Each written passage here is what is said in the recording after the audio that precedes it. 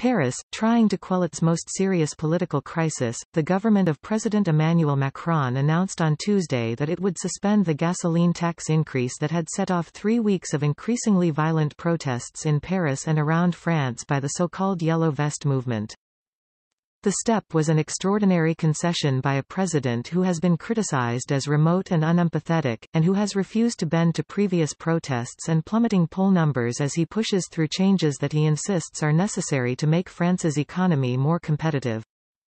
Whether it was enough to appease the Yellow Vests' varied complaints about the declining living standards of the French working class was far from clear.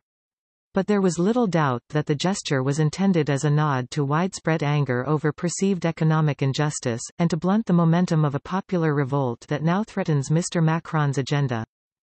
No tax warrants putting the unity of the nation in danger, said Prime Minister Édouard Philippe after briefing lawmakers in a closed-door meeting in Parliament. One would have to be deaf and blind not to see or hear the anger, he said.